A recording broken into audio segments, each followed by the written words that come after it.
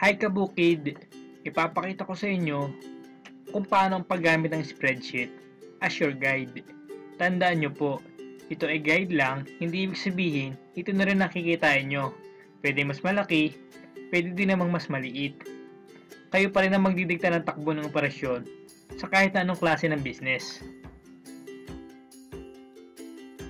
So, tuusin muna natin ang unang buwan ng gastos at kikitain. So, kung nakabili ka ng 100 na RTL sa edad na 18 weeks, so unang linggo nito, kailangan mo bigyan ng pre-layer feeds. Dito, kakalculate yung makukonsumo kada isa, which is 0.59 kg times 100 heads is equal to 59.5 kg ang makukonsumo noong 100 heads na manok. Kung ang presyo ng feeds ay 24 pesos, ang gastos mo kada isa is 14.28 pesos. So, kung 100 heads, 1,428 pesos. So, dito naman, sa week 19 hanggang week 22, bibigyan mo siya ng layer 1 feeds. Dito, i-calculate niya rin yung total feeds na makakain nila. So, kada isa, 2.21 kg times 100 heads is equal to 221.4 kg ang makukonsumo nila. So, kung ang presyo ng feeds is 25 pesos, ang total feeds cost kada ulo is 55.35 pesos, which is 5,535 ang magagastos mo sa stage na ito. So, tandaan nyo, itong 1,428 plus 5,535 ika-capture dito sa first month calculator na sheet. Dito, automatic na po siya. So, dito naman yung mga medical expenses mo, water, electricity, labor, material cost, usually karton, maintenance cost, repairs, tapos miscellaneous like gasolina. Kayo na pong bahalang maglagay dito kung magkano ibabudget nyo. So dito, ang total cost and expenses mo is 8,313 pesos.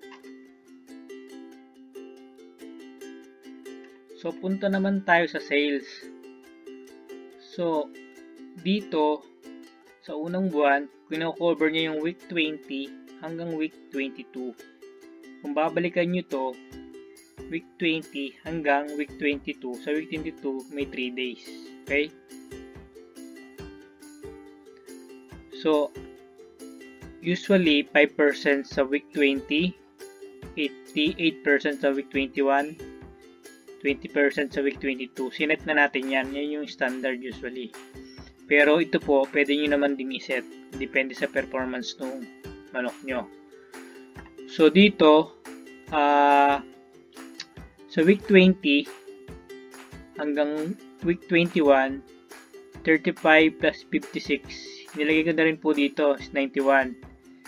Saan galing itong 60? Kasi, gaya ng sabi ko, 3 days. So, 20 times 3 is equal to 60. So, 91 plus 60 is equal to 151 eggs. So, punta na ulit kayo dun sa first month calculator. Ilagay nyo siya dito. So, yung 151 eggs ay equivalent sa 5 trays. Or, to be exact, 5.03 trays. Kasi 30 eggs per tray. Sa presyo naman, kayo nang bahala mag-set. 120 sa piwi, 130 sa pullets. Ayan. Pwede nyo naman siyang iset. Okay? So, 130 pesos times 5.0 tray is equal to 654 pesos yung sales niya sa unang buwan. Dito, hindi pa po tayo kikita kasi mababa pa ang produksyon ng itlog, gayon din ang size nito. So itong 654 na napagbentahan, ima-minus siya sa 8,313 total capital. Now, lalabas yung resulta na negative 7,659 pesos. Tapos, return of investment mo is negative 12.76. Saan nakuha to? So, yung net income na negative, i-divide mo sa capital mo, itong resulta, negative 12.76%. Proceed na po tayo sa 6 months. Dito, mapapansin nyo, kumita na po kayo ng 7,428 pesos with 12.38%.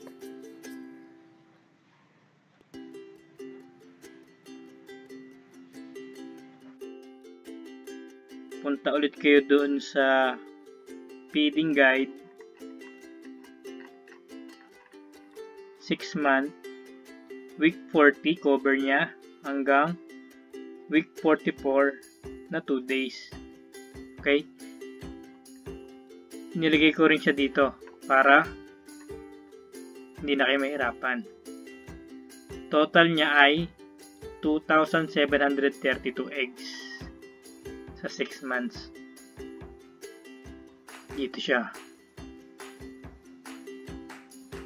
88% yung average target 8 production, 88%.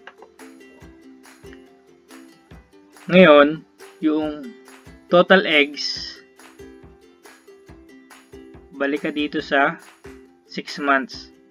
2,732 eggs is equivalent to 91.07 trays to be exact. Price niya 190 pesos kada tray. Usually large na yung egg size niya sa kanyang edad na 6 months. So net sales niya 17,302 pesos. So ibabawas niya yung sa expenses na 9,875. Itong 9,875, ito po siya.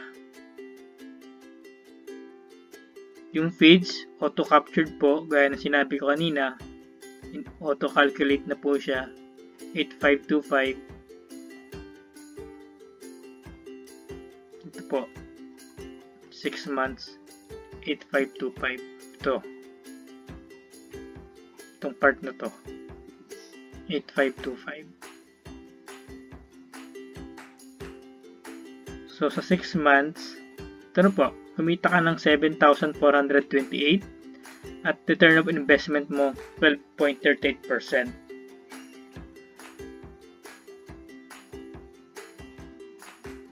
Ito naman yung statistic. So kung nakapagsimula ka ng pagpapaitlog mula week 20 hanggang week 56.2, ito po yung statistic.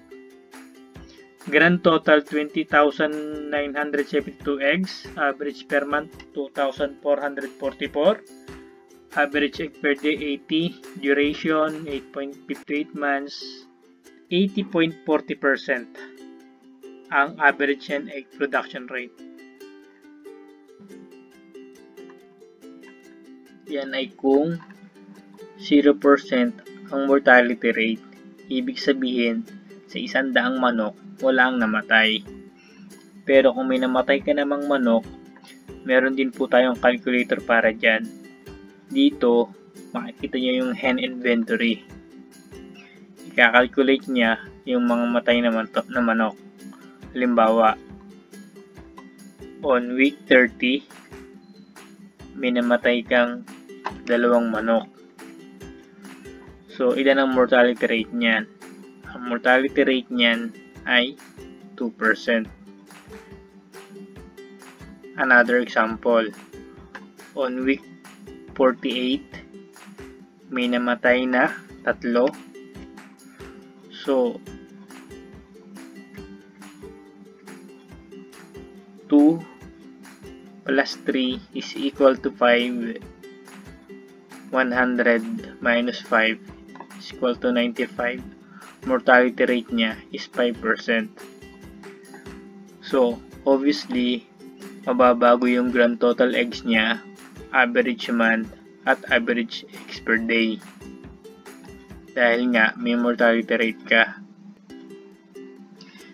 So, pinakikita nito, kung mababa ang mortality rate mo, ibig sabihin, mas maganda.